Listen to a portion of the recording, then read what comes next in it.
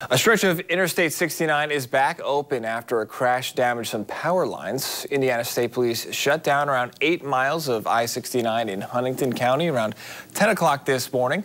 Huntington deputies responded to that crash last night on County Road 300. The crash damaged the power lines which run across the interstate, knocking out power in a couple of homes.